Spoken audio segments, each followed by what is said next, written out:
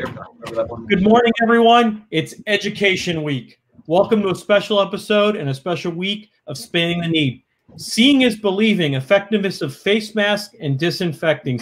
Today's episode, we're going to talk a little bit about disinfecting. We're also going to talk about masks, testing different types of masks on the most effective materials, talking about them and discussing what's best for the kids, students, and staff going back to school. It's time to prove what works and what doesn't work. Now, today I have two special guests that are going to be able to help me.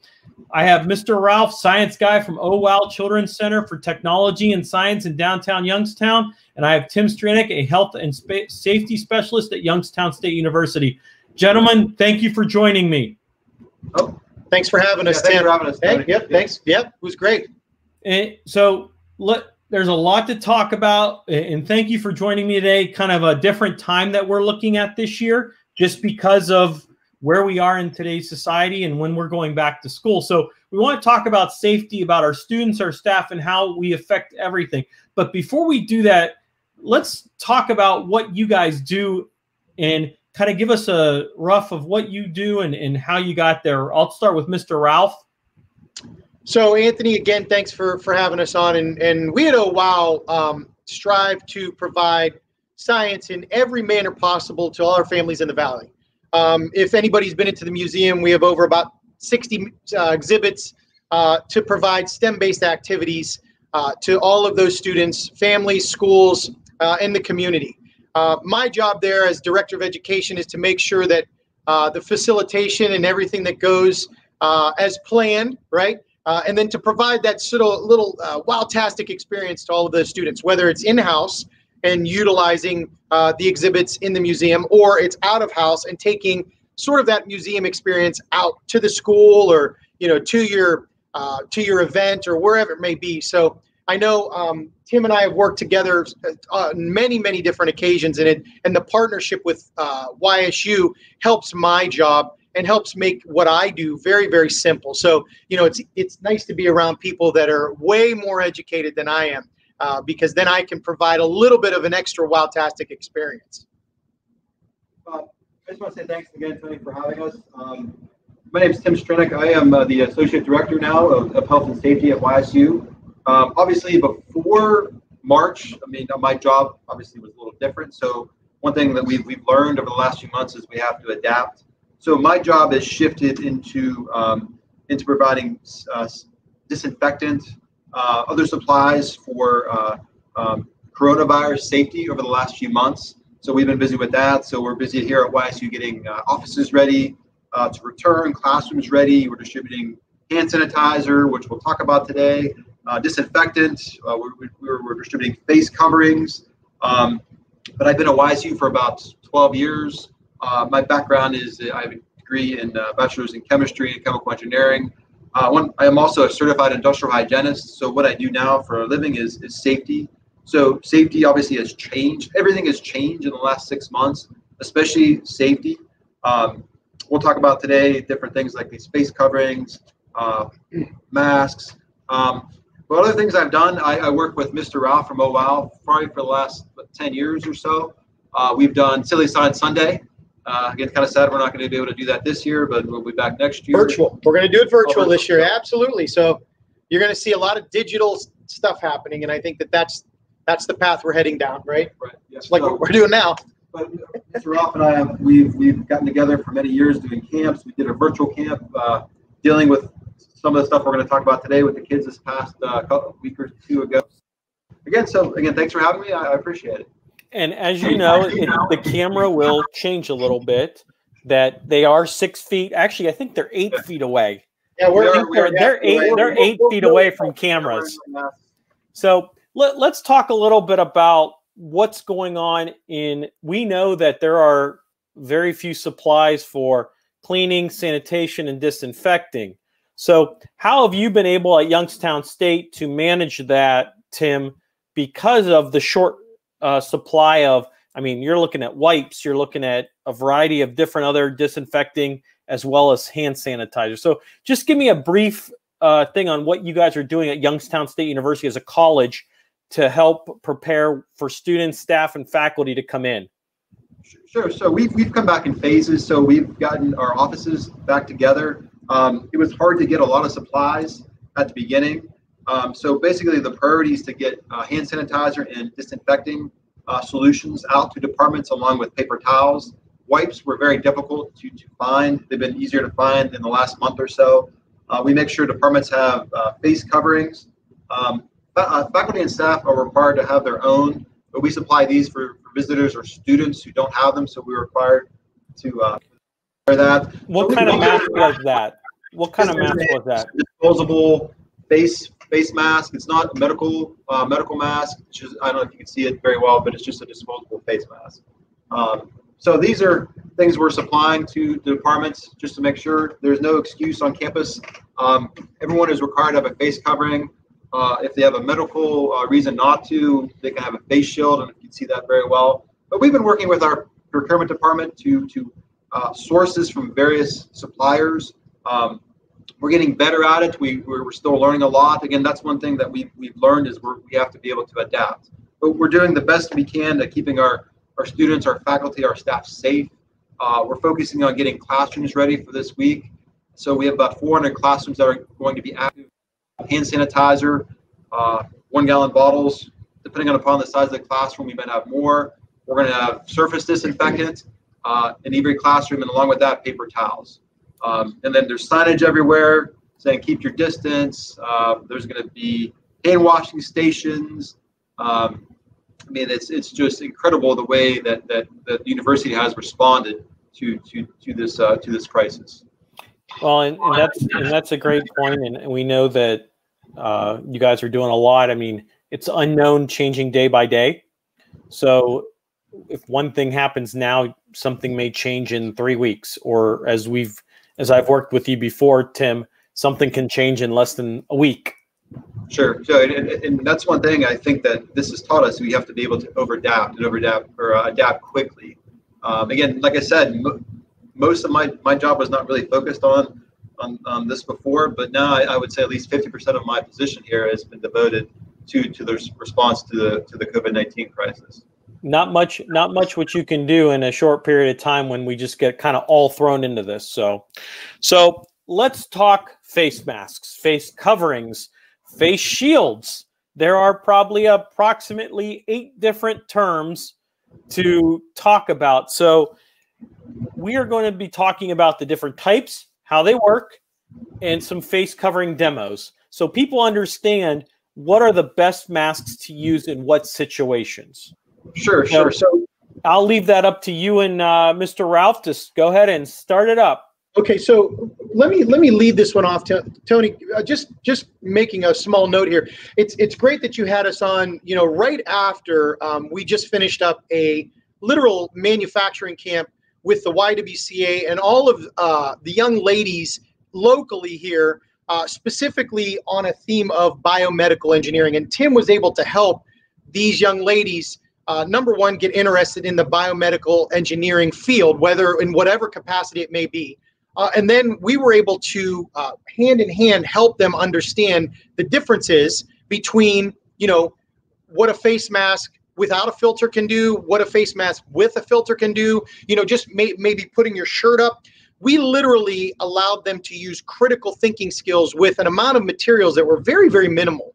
So wow, we have so much donated and upcycled and recycled material. And thank you to, everybody that's ever done that for us. We had all of this material at the museum. So my job was to provide those students with a little bit of, some material that they could then generate a filter and a mask and then test it out. So to start off, I mean, literally the most basic mask that you can get is something either in the way of a bandana. We've seen people wear bandanas. My grandfather used them as a hanky, right? You used to keep them in your back pocket. So to, moving up a little bit of a notch where you literally cut a piece of a t-shirt, right? And you can cut a piece of a t-shirt up and literally put this over your face. Now this can become a mask. Now, obviously, if you've got a beard like myself, the beard probably helps you immensely. But this piece of t-shirt that I've cut can literally be a face mask. Now, can it be a shield? That's the test, right?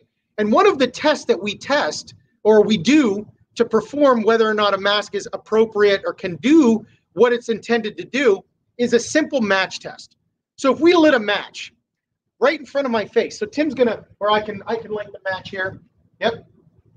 If I light the match and I am able to blow out the match, then obviously the face mask probably isn't doing its job, because if I sneeze or if I cough, then all of those droplets that are coming from my body, whether I'm infected or not, are going to infect somebody else. So let's give it a try, right? Simple piece of t-shirt cut with some holes in it. Let's see if this works. Oh, now see, probably not the best face mask to use. Tony, go ahead. Say what you're going to say. And I think that's a great point. And what I think people and our viewers need to understand is the mask needs to cover your entire face, including the bottom part of your beard. Absolutely. Absolutely. So that's just a simple t-shirt. Now, obviously, one of the things that's being addressed now is people want something that's comfortable. They want something that's fashionable. They want something that maybe is very, very conventional for them to not have to worry too much about. Well, and can breathe. And you can breathe. That's a huge part of it, right? So I'm going to upgrade to a little bit more of a mask. This is a material mask. It has a bungee cord on it. I purposely purchased this mask because one of the issues that the girls at the camp were dealing with was when you talk, your mask has a tendency to fall. And I'll tell you what, when I was, when I would have a discussion with somebody, when I was talking with them and their mask started to fall down, I started stepping back. I stepped away and I thought, I need a mask to make sure that I don't make somebody else feel uncomfortable if my mask starts to fall. And then there's the whole issue of if I'm touching things and then I'm touching my mask and then I'm pulling my mask up and then I'm touching something else. You're involving so many different consequences with your hands. So you want something that's not going to fall. So this mask literally does the same thing. It wraps over my ears. It's covering most of my beard. And then the bungee, I literally can cinch to my neck. Now, when I'm talking, my mask doesn't fall. I don't have to touch my mask. I don't have to touch my face. Now, we're going to do the match test again, right? Does the mask or the face covering do its job? So I'm going to do the test again. I'm going to blow through the mask and see if I can blow out the match.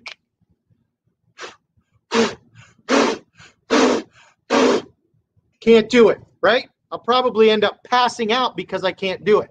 The point, not only have I covered all of those terms, it's protecting everyone around me. It's covering my whole face. It's not moving down as I talk. It's very comfortable. And I have the ability to breathe if I needed to. What you want to do when you take a mask off, if I have to take my mask off, you want to grab from here. And Tim will allude on this a little bit more. But proper usage of the mask, taking it off and putting it on, is so very important. You shouldn't be touching this area. You should be grabbing from here, pulling it off, and literally disinfecting it if it's something that you're going to wear over and over again. Those are so many important things that need to be remembered. You can buy the greatest mask that protects you, but if you don't use it appropriately, it's not going to serve its purpose. What kind, just for our viewers to go over that, what kind of mask is this? And what material is it? So it's cotton material. It has the ability to put a filter in it if I wanted to, just little pouches here. It's a bungee cord with a little bead at the very end that cinches that bungee cord that I'm able to pull up to my chin, and it literally hitches from here. A lot of masks will hitch around your ear and they'll pull on your face. So many different things. And again, these are just two. That little t-shirt that you can make, pretty appropriate if you're going to be away from somebody and you want something real quick. But again, not going to be effective if you cough or you sneeze. Now we move up a little bit and you can move into the bandana or into a cotton material type of mask with bungee cord or a string or a strap with a little bit of a cinching that can get you your mask close to your face or to your beard.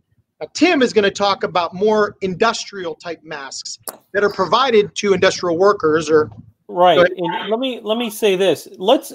Can we do a quick test with the bandana? Because sure. We see a lot of people around just walking anywhere with a bandana that goes across their face and it comes down here and they keep it at the bottom of their neck. And we know from bandanas that they're very thin. Right. And if we could do a quick test with the bandana to show people, and I think that's what we really want to do is fold it the way you like a normal person would fold a bandana, so we can test this and to really show what a bandana. Because they're like, oh, bandana works. No, it doesn't. Right. It's very thin. And can we see through this bandana? Because that's what I hear. You could see through bandanas. So that's exactly what you just said, Tony. I watched the national news. I forget what channel the other day, but there was they were citing a study done at a university out west, and they said the masks do work. And I'll talk about different kind of face coverings masks today. But the rule of thumb is if you can see through it, it's probably not a good choice to use as a face covering. But you asked, so we're just going to take the bandana we have here. And I think another important thing to note here is I'm not a doctor. I'm not a know everything type of person. I think Tim would agree. We do our jobs to the best that we can do them. I think ultimately, Anthony, when we're talking about the masks, it's kind of like talking about a seatbelt. You know, the seatbelt serves a purpose, right? Put it on your car to reduce the risk. Oh, so the bandana didn't work the way that it was intended. That pretty much was the same exact thing as we did about two masks ago. Right. They're not good to wear. Yeah, I mean, that's just not good. It serves a small purpose. It may cover your face, but does it do what it's intended to do? And I think going back to the seatbelt thing, seatbelts may feel uncomfortable. Some people wear them under their arm. Some people wear them over their arm. But the purpose is it reduces your risk of, if you're in an accident, maybe death, maybe serious injury. The masks are there to protect you and reduce your risk. Now, are all of them going to protect you better than others? Absolutely not. And we're looking at that right now. The t-shirt failed. The bandana failed. I have a mask that sort of worked, but is it going to be the most appropriate?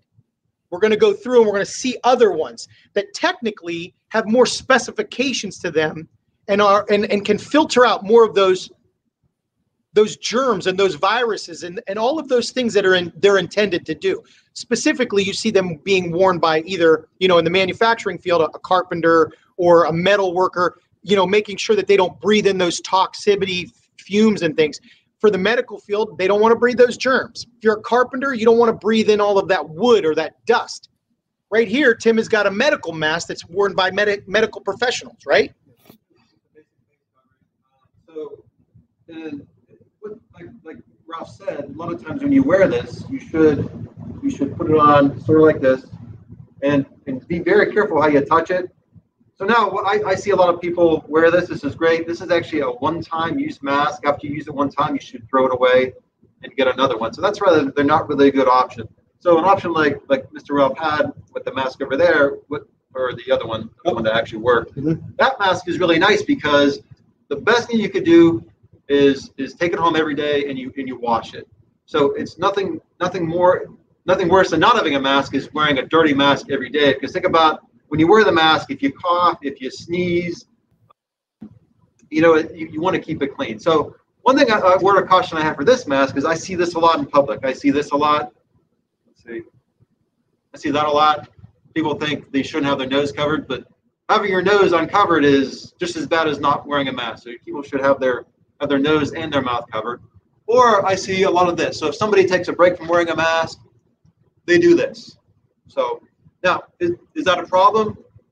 I mean, yeah, so it's a big problem. So when there could be germs on their neck, they could be putting it back on their face, and they could be causing an issue that way. So you should never do this with a mask. When you have a mask on, like this is, I should say a face covering rather, you should always take it off by the ear loops. Take it off, and then this is disposable, so you put it in the trash. But if it were a mask like Ralph had that you could reuse, I'd be very careful where I set this.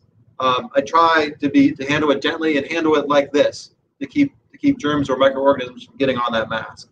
So again, the way you wear it, not wearing it on your neck, taking it on and off, putting it on appropriately, taking it off appropriately is important because you can transfer germs. So if your hands are dirty, again, you should handle your mask with clean hands. Either wash them for 20 seconds with soap and water, or use hand sanitizer before you put the mask on. And you be cautious about where you set it if you want to reuse it later. this is my personal mask. I don't know if you can see it. Yeah, I'll show it kind of just, so there's Batman. Yeah, it kind of looks like Batman. Looks like, yeah, exactly. So, but inside of it is a filter. So that filter I change out almost daily. So when I put this on, I take it. I don't handle it from the front of the mask. I handle it usually from back here. But the nice thing about this, it has ear loops. And it has a strap in the back, so my mask does not fall off. But one thing about this mask, it's a great mask. One bad thing about this mask, and I'll show it the other face coverings here, but I don't know if you can see it right there, these little ports. Now, the only issue with the study done out west, and I forget the name of the university, was these little, they're like little exhalation ports. So when I breathe in, they close, so all my air comes through the mask, and when I breathe out, they open. Now, the problem with that is it's protecting me, but it's not protecting Ralph, or it's not protecting the people around me. So when I see people out in public, so wearing, this is a N95 mask. Again, this is a mask that only should be worn by medical professionals or people or people who work in certain industries. So this is, we call this an N95 mask. So what, I'll ask Mr. Ralph, we talked about this earlier, what does N mean?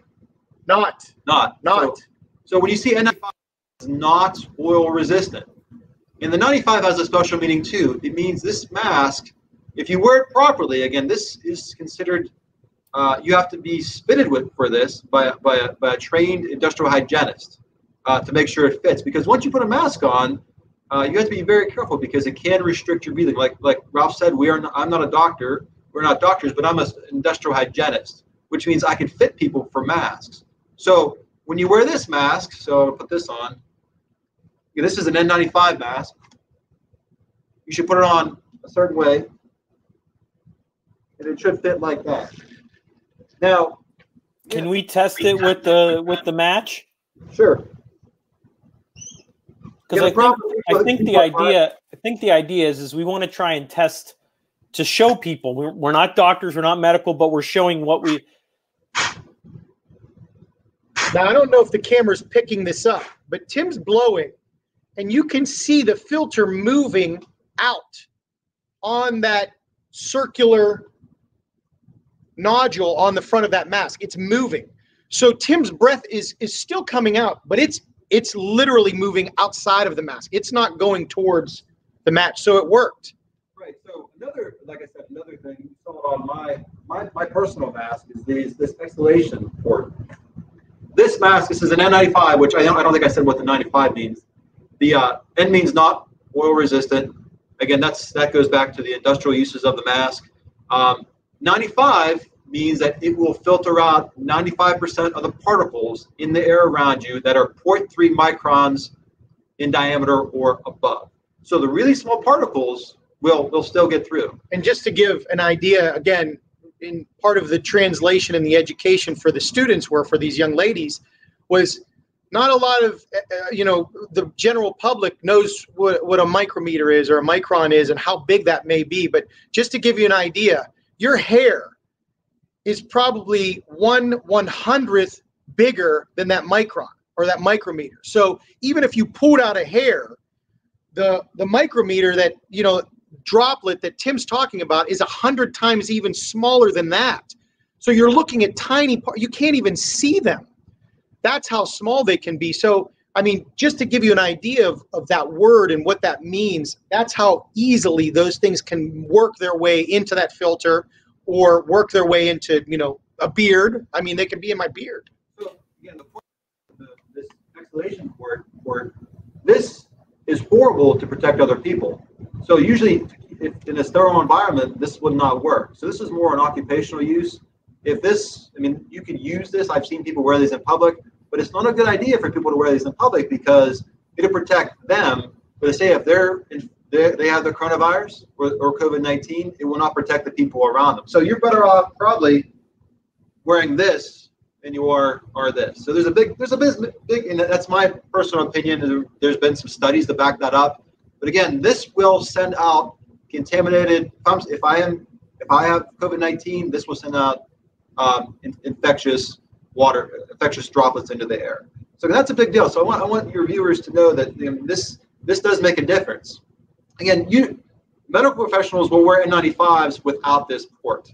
So, so real quick, I wanted to add too. So when Tim said the water droplets, so think about this for a second. If your mask gets sort of moist or filled with water or breath, or sometimes if you have water that comes from your mouth, and your mask gets filled with that water or those water droplets, and then you take that mask off and you set it down on a counter. Now you've just transferred whatever it is from you to your hands, to the mask, to the table. And there was a simple demonstration that I did with the students. I literally gave them toothpicks in a little plastic baggie, and I threw glitter in there. And I didn't tell them what the glitter was for. And I told them just to reach in, grab the toothpicks, and spell out a simple word like camp. I think we had them spell out camp. And all the whilst they were doing this, they were asking, Mr. Tim, Mr. Ralph, why is there glitter all over the place? And I said to them, I said, I failed to tell you that when I packaged these, I had a cold, I had germs. And the glitter was the representation of the germs that I had. So now that they've reached in and grabbed those toothpicks with the glitter on them, now glitter's everywhere. And in the process of me telling them to spell that word out, I had them go grab a piece of paper, or I had them go grab a glass of water. And now they've taken the glitter was everywhere. It was on the door handle. It was on the carpeting. It was on the glass of water. It was over on the door handle from their room. It was easily for them to understand how quickly that glitter was a representation of germs were transferred. How quickly and easily. Now there's glitter everywhere, which were the germs. Germs will get everywhere. They can go and move themselves very quickly from person to person, from countertop to, it's so incredibly frustrating sometimes to understand, if we're not using everything appropriately, how easily it will still be to transfer. So even not cleaning your mask, coughing, and going, okay, well, I protected myself, and you set your mask down, now you have to disinfect that area because all of those germs are still going to get spread no matter what. You have to get a new mask, right? You absolutely have to get a new mask. Well, I mean, we talk about the different types of masks and what is good for when you go to the grocery store, when you're out in public, social distancing, and stuff like that. I see a lot of this, Tony. A couple of times at the grocery store, just this. Now, this right here, absolutely the most inappropriate thing to do, right? Because we just tested a piece of T-shirt out. It didn't work. Well, and that's like the normal fabric that I have. It fits right over everything, and I can go like this, but I can't feel when I exhale, I can't feel the breath of mine, which shows that I'm protecting myself and I'm protecting the person that's near me, even within 6 or 8 feet. And I think that this is fabric. This is complete cotton polyester mask. Do we have any types of those masks? We do. We actually have one right here. Let's show people that one.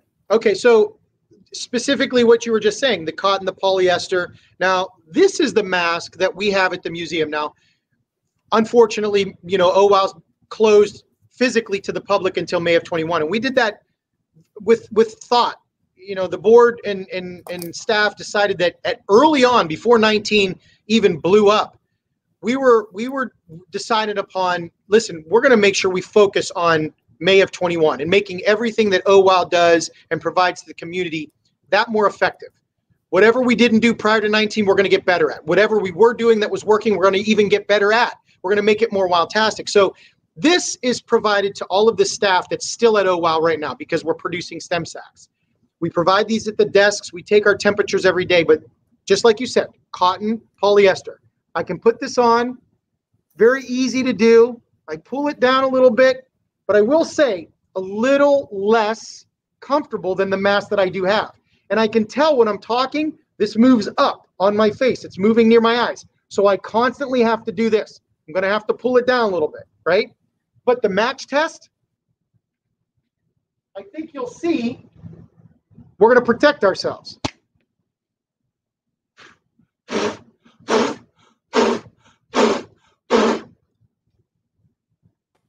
That's a great example. I mean, Right. that shows that you can hear yourself blowing. So it's not like you're just going, you're blowing, or you're Right. either, even if you're spitting or you got monocles coming out of your mouth, it still shows that nothing affects that light.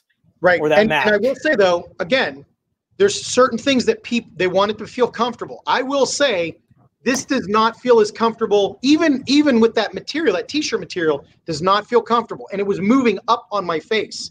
So that could have been partially because of my beard, could have been partially because of the straps being a little bit more tight. But again, we're doing the best that we can with what we've got. And that was one of the issues that was addressed with the students, was use your critical thinking skills and try to factor in everything that you think about a mask and what it does do and what it doesn't do. And let's really focus on what it doesn't do.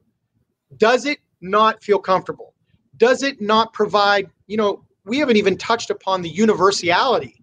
If I don't speak, or if I'm hearing impaired, if I'm wearing this mask, nobody can see my mouth, right? I have to pull my mask down so you can see my mouth, or I have to hand signal to somebody, or we're in a little bit of a pickle, especially with not having a universality about the mask, right? So this needs to be transparent almost. And where do we go with that? How do we make our mask transparent and still effective in providing safety for us and the people around us? Yeah, that brings a lot of what we're going through in all these different masks, and just how they work and what doesn't work, so people can understand what's going on. And I think here's a great fact. And I saw a survey by restaurant owners. Okay, it just came out.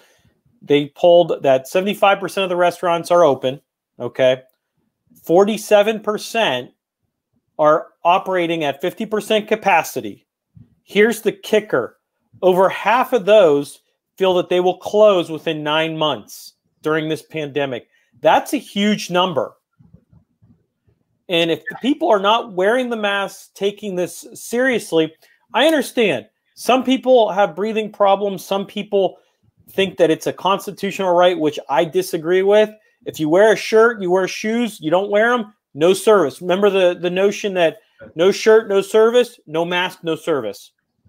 And I think there's a lot of science out there. There's been a lot of studies, legitimate scientific studies, to back up wearing a mask does prevent transmission of the virus, or any microorganism for that matter, and it does work. So if you're 6 feet away from somebody and you each have a mask on, the chances of you getting the coronavirus is almost zero. That's the least amount of risk that you can have. So I myself, I try to look at the science. I like watching Dr. Fauci a lot when he's on the news, because he is very scientific and he bases everything he says upon scientific fact. And the fact is that masks do work. There's scientific evidence to prove that they do work. Now, again, should people who have certain health problems like asthma or other issues be cautious? I would say, yeah. So, but they do work in regards to preventing transmission of the virus. Face shields are nice. I've seen people wear face shields in public. Face shields are nice, but think about if you're wearing a face shield, you're protecting yourself, but your air that you're breathing out, or when you're talking or coughing, is still going to move around and get into the air where other people can breathe. So these are not as effective. What's effective is wearing these together, a combination. So you would see like a doctor or a nurse or somebody who works in a hospital wear a mask with a face shield. If you're in public, in my opinion, you don't really need to wear a face shield. But again, that's just another barrier for protection. How does the face mask, or I should say the face shield, affect yourself? Because you have that open underneath. So if I'm spreading germs, I'm spreading it on the plexiglass or the thing that's covering it. How does that affect it? Let's do a little sample with that to show people what it is, because a lot of people think that wearing a face mask, or face shield, is good than wearing nothing, which is true. But you still got to wear something to cover your face. Right. So, I mean, if you're wearing a face shield, I think if there's particles that are contain the coronavirus in the air around you, you're still going to be breathing those in. So again, what this provides is just a barrier. So if I'm coughing or if I sneeze, instead of sneezing in the air around me, it's going to catch, the face shield will catch those water droplets. So again, what we're looking at are the droplets of moisture from your respiratory system is what's spreading the virus. So again, this has been proven not to be as effective as wearing a face covering. Some people say, is it better than wearing nothing? I think it provides you another area of protection. Like I said, I think wearing this together is probably your best bet. But again, you said you want us to do a demo with this. Yeah. So maybe what we could do, Tim, is I have the spray disinfectant, right? If I were to spray disinfectant spray at Tim's face right now, okay, two things would happen. One, he'd probably blink, right? Because this is utilized for cleansing of a table. But essentially what would happen is the liquid definitely wouldn't dry. There's nothing to sop up the liquid, right? So essentially it would trickle down his face mask. Now from that instance, he's got to do a couple of things. I got to clean off my face mask. So how do I clean my face mask off? Do I wipe it with my hand? Do I get a cloth out of my pocket? Now think about that in the reverse manner, where if the water droplets are coming out of his mouth and in fact, like dousing the inside of his mask. Now he has to do the same thing. He has to clean the inside of his mask, and whatever he doesn't clean may drip onto the ground or onto his clothes. I mean, you literally it's like the windshield on your car, right? You're going to clean the windshield, but there's still going to be residue of the water or the cleaning detergent from the windshield wiper fluid on that windshield. So like he said, the shield of that word, the shield part literally is what it's doing. It's shielding you, but it's definitely not filtering anything out, okay? And it's definitely, if you have a cloth mask, it's not absorbing any of that water droplets or those water droplet materials that are coming from the air, outside of the air, or from your person. So I think the best word that we could have used is the combination of the two, right? The football players used to wear helmets until guys started getting mashed in the face. Now the combination of wearing a helmet and a face mask helped those guys from, literally a broken jaw or something of the sort. I think Tim's point was perfectly, alluded to. What the face mask can serve as a shield, but combination with a mask and a face shield is a double purpose, and that literally not only doubles up protecting you, but protects other people as well. The thing you have to think about is the level of risk. So wearing a mask, if we're both wearing a mask, we're 6 feet apart, the risk of getting infected by the coronavirus is pretty much zero. If we both have face shields on, the risk goes up. So is this better than nothing? I would say absolutely. Yeah, I mean, it does work. So like I said, for some people who can't wear a mask, or some people who have anxiety or have medical issues, this is not a perfect substitute, but it's better than nothing. Right. Again, when you talk about safety, you talk about risk. Is zero risk possible? Usually not. So, and Ralph and I were talking about this before we went on this morning. Is it possible to not get exposed, or I mean, you could lock yourself in your house, never come out for a year.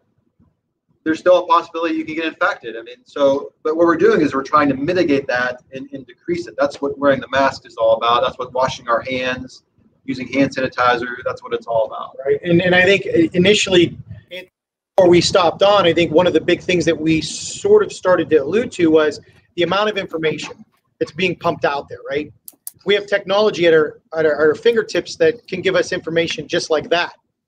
We literally haven't even gotten to 3 other masks that Tim has and can show us. We've already gone through 6 different masks, 6 different types of masks for everybody across the board to say, well, I need something that's comfortable. Okay, you can tear a piece of t-shirt off. This is comfortable. Well, I have a breathing issue and I need something that's going to be away from my mouth. Well, there's the face shield. We covered that too, right? So we're literally giving you the most amount of information that you can get to help protect you, help protect others, to give you the comfort, to give you the sanity to know that, like, there are things that we can do and Tim said it, to reduce the risk, right? We wear seatbelts to reduce our risk from injury or death. Does it protect us 99, 100, 150? No, absolutely not. There's still that small percentage, but it just reduces the risk. And I think, you know, when especially for wow and what we deal with in the dynamic of the population that we deal with in children, I think ultimately everything that I do consciously revolves around, is this good for my kids? Is this good for the kids that we service? What would the kids do? You know, a lot of children don't have the information. It comes from us, the grown-ups, the adults. So we have to provide ourselves and our children with the most information that we can, and then filter out what we think is best for our own, right? The golden rule teaches us to treat others the way you want to be treated. The platinum rule says treat others better than you would treat yourself. And I want to give every child and every family and every person in this valley the opportunity to give them the most information that they have to provide themselves with that knowledge and that, you know, that confidence of, okay, I've got all this. Now I'm just going to take what I need and I'm going to use it for myself. You know, I'm going to make sure that I'm okay with it, with myself and my family. And I think that's where it alludes to is what's good for you? What's good for you and your family? And what do you feel is good for everybody else? I mean, trying to take the selfishness out of, you know, society is extremely hard. I mean, I've selfishly done things for me and my family. I mean, and it's very hard, especially when you start to get grown and you start to look at things in a different manner. But this right here, what we're speaking of, wearing a mask, takes some selfishness away from ourselves and allows us to make other people feel comfortable. I want to feel comfortable. I go back to talking about when somebody's mask starts to fall and they're talking to me, I take a couple of steps back, not because I don't respect you. It's just, I want to make sure that if something happens that I don't bring it back to my kids or my family. And that's where it's the safety issue. Yes. And you try to control what you can control, and what you cannot control, you have to adapt. Yep. And I think the masks that we're going through right now have shown what you can use, what you can't use. And I know some people have made some comments and some questions already, which we'll get to here in a couple minutes. Are there any other types of masks we should be looking at in general? So again, this is called, we talked about the N95. And the numbers are important, like we talked about, but this is an N100. So the difference between this mask and this mask is that this will filter out, not 100%, it will filter out 99.97% of particles that are 0.3 microns in diameter or above. So this is a much better mask than this mask. And this is something the general public should not be wearing. This is more or less a medical professional. So N means, again, it's not resistant to oil. And then here I have a half face piece respirator. You can see the cartridges are pink, which means this is a P100. This is a P100 mask, which means that it can filter out 99.97% of the particles.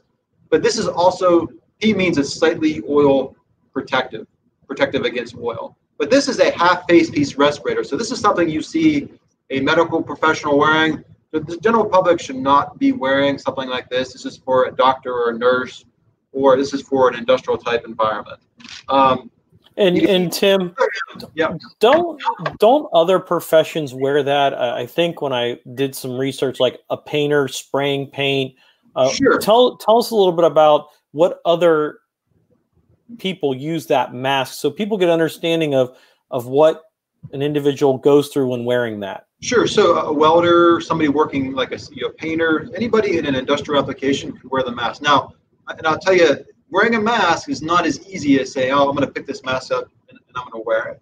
So again, we see the news all the time. We think, oh, you can just pick up a mask and wear it. That is untrue. Even a mask like this needs to be what we call fit tested. Now that has to be done by a professional, industrial hygienist. And you have to be evaluated by a doctor to be sure you could wear a mask. So people wearing these should be very cautious because it can restrict your breathing slightly. A mask like this, you definitely need a medical evaluation. You need a fit test. You have to make sure you're trained on how to use the respirator. You have to make sure that all the equipment works. There's a valve here. You have to know how to wear it, how to clean it. A lot of times I kind of laugh. I get a chuckle, well, not a chuckle, but I want to, if I'm out in public and I see people wearing different cartridges, or I see people wearing this, they're wearing the wrong type of cartridge. So this is for particles. This will filter out particles. Sometimes people wear a different cartridge that'll filter out organic vapor, which is totally inappropriate for what we're dealing with right now. Now, in an industrial situation, that's different. So again, this must be fitted, and it has to be tested. So an extreme version of that, this is a full face piece respirator compared to a half face. Each of these masks are my own personal mask. But again, you have to know how to wear this. So again, this cartridge would not be appropriate for small particles. That looks like one of those masks, like the apocalypse type movies that you see, or the ones that you may see for chemical spills or some additional things that I've seen some people wear those. I mean, it's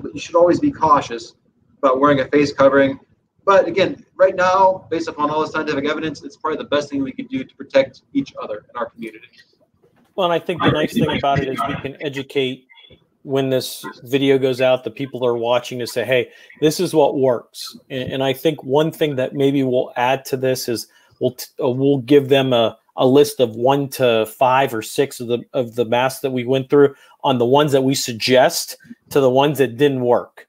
So then we can really mount and really show, hey, this is what works. This is what doesn't. Yeah. And I think, ultimately going back to just a combination of things. So one of the things that we were able to do during the STEM camp with the young ladies from the YWCA was we gave them the opportunity. And again, WOW always preaches about utilizing things that you would find in your own home. So I have this travel spray container, okay? And it holds an amount of disinfectant that we were able to produce from things that we would commonly find in our own home. So these are things that you can find in your home. And literally, this is something everybody should or has had in their house at one time, is hydrogen peroxide. So what we did to give the ladies the ability to produce their own disinfectant, okay, we went out and got what most people would use as hair coloring, hydrogen peroxide, 6%. Now, you couldn't use 6% on your hands or your clothes or your body or your person or your face. I know people have used it in their hair, but what happens is it dyes their hair. So if it dyes your hair color, just think what it could happen if you left it on your skin. So we would have to dilute that. We need water to dilute things. So this 6% hydrogen peroxide that you can find at a beauty salon, you can find it at Walmart, was diluted, okay, so that we could use it as a disinfectant on our countertops. And I carry this around with me, okay, in my pocket, so that when I'm touching something, I'm disinfecting it. Or when I'm grabbing something, I'm disinfecting it after I'm touching. My keys. Your keys are one of the dirtiest things in your hand because you're grabbing them all the time. But my point is, using disinfectant and having it around with you. If you have sanitizer, right? We can make sanitizer. And I think Tim is such a vital and important part of what YSU is doing now. His staff and everybody that's surrounding him in this area that we're in is providing such an immense amount of productivity and product to YSU because they're the only one providing the sanitization, the disinfectant, and the sanitizer to these staff and these students. If this department wasn't here, I don't know what would happen. I mean, we would have to fend for ourselves and buy our own sanitizer, but his staff and this department here is providing it for the whole campus. It's absolutely amazing. So these students here are going to protect themselves many different ways. They're going to wear the mask. They're going to have the disinfectant with them, right? They're going to take care of themselves. So I think there are things that you can do at home as well. If you don't have the ability to go out and buy the sanitizer, these are things that you can make. And we could provide, Tony, your viewers with the link to diluting the 6% solution or the 9% solution. Now, once you get higher in percent, you really have to be careful as to making sure that you're diluting the hydrogen peroxide at an appropriate amount because you could hurt yourself. It's dangerous. But 6% or even the 3% that you would find that you can brush your teeth with, right? Now, are you diluting that? What are you diluting that with, like water? Just water. Ideally, it would be like a distilled, purified type water. Yes. So if you were to buy distilled water, right, the best that you can use. But you could dilute this with just regular tap water. But like Tim says, the most ideal and under circumstance would be to get a distilled water. So again, there's a variety of things in this. I guess it's a good segue into disinfectants. Right. And one thing we're doing here, the Health and Safety Department of YSU is distributing disinfectants to offices. And then we try to make it a point of discussing or clarifying in emails and other communications. Again, it's a lot of it's about communication. What's the difference between cleaning, sanitation, and disinfection? And there's a huge difference between each one. And a lot, I mean, it's so wonderful to be able to be given that knowledge. Even a grown adult, like you would think they're pretty similar. Disinfecting something is pretty much the same thing as sanitizing something, which is pretty similar to cleaning. They're really not.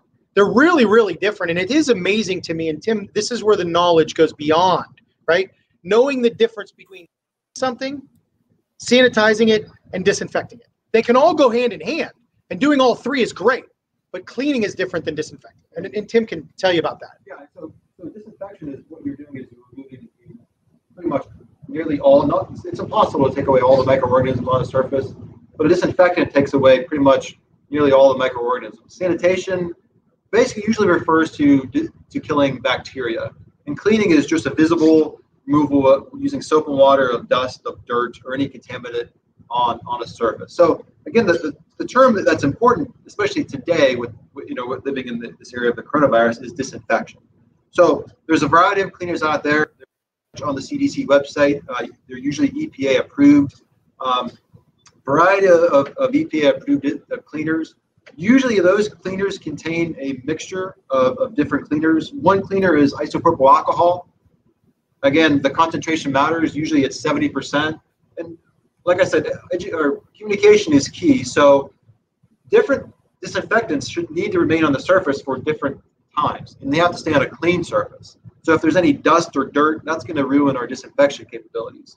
So isopropyl alcohol, has a kill time for microorganisms, which means disinfection, of 30 seconds.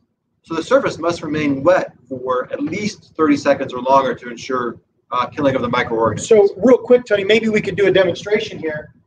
So what Tim is basically saying is when you take your disinfectant, you want to make sure that you cover the whole entire area. Well, got to open it up. Not even on.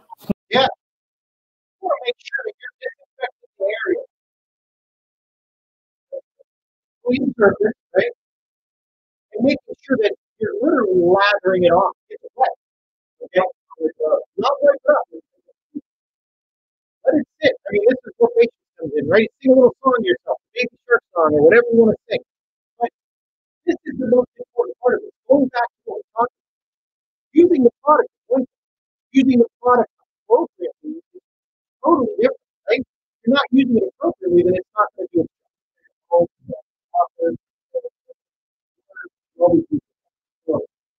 design direction. So that was a block off.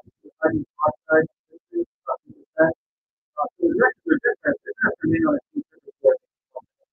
So there's no ammonium disinfectants out there. A lot of the wipes have that. So if it's not bleach, this hydrogen peroxide will have to stay on the surface for 1 minute to ensure proper disinfection. Bleach is a very common disinfectant. Ralph, how long do you think bleach has to stay on a surface for disinfection? I would think that bleach would have to stay on a surface for at least a minute. Bleach actually has a longer disinfection time.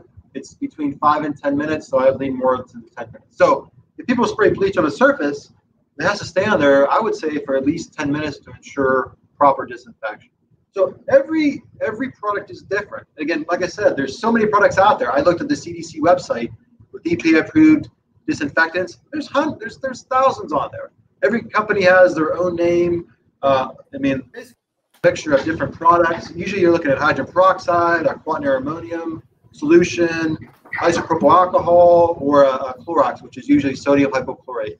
Well, and it's interesting how we talked about hand sanitizer and then the disinfecting, how there are multiple reports and recalls of some of the hand sanitizers from over 100 different companies, or I should say products, that have been hazardous. So please watch what you're getting, when you're getting, and just look at the CDC website and look at different information like that. So I'm going to caution with hand sanitizer, if it contains methanol, do not use it. Or if you see the word denatured on any kind of hand sanitizer, do not use that, because methanol, usually hand sanitizer contains either ethanol, which is ethyl alcohol, or it contains isopropyl alcohol. Methanol is toxic to human beings, so that can readily absorb through your skin. So we should not be using that. Yeah, that's a great point. So, but I appreciate you guys taking time. Are you guys up for a little Q&A from a couple Sure. people? Yeah. So first question, it looks like it comes from Nikki. And her question is, what would be the best mask to wear in school when you are around 10 or 15 students in the same class if you cannot social distance? If you can't social distance, can I read it? Can or cannot social distance? Cannot. Cannot. Okay. Well, we're talking about for the teacher, correct? No, I think this is their student.